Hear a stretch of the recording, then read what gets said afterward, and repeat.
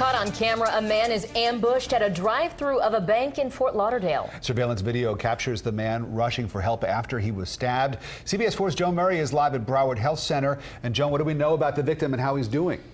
Well, what a frightening time for this man, Rick. Imagine he was just trying to get money from an ATM when this assailant came up to him. He was rushed here a little more than 12 hours ago to Broward Health Medical Center, bleeding from his neck and his arm, and that robber is still on the run.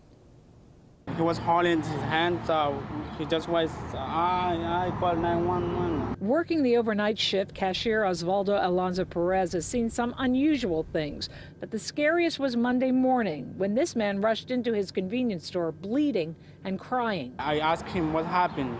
He just said, call 911 because, I'm dying. Minutes before, the victim was parked at this Bank of America ATM off Davie Boulevard. After getting his cash, a thief showed up with a knife demanding the money. Police say the robber slashed him several times and took off. He was bleeding from his neck and from his hand and from her. They cut him from her, so he was bleeding too much, so the blood was a lot over there. You see on the surveillance the victim going outside to wait for paramedics. He tries to stem the bleeding. Customers step in to help, but the pain gets to be too much, and he collapses in the parking lot. It's too close to home now. Kathy and Bob Huck are regular bank customers who live in the neighborhood. News of the stabbing is unsettling.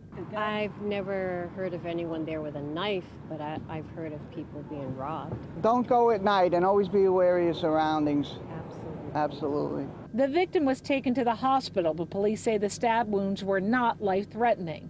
Osvaldo Alonso Perez says the whole ordeal will stay with him. No, I never see something like that happening. Police are not releasing the name of the victim just yet, but they do need your help to try to get this suspect. He was wearing a head covering, they said, so they need help from the public. If you know anything, please call Crime Stoppers. You could be eligible for a reward. You do not have to give your name. That number is 954-493-TIPS. In Fort Lauderdale tonight, Joan Murray, CBS 4 News.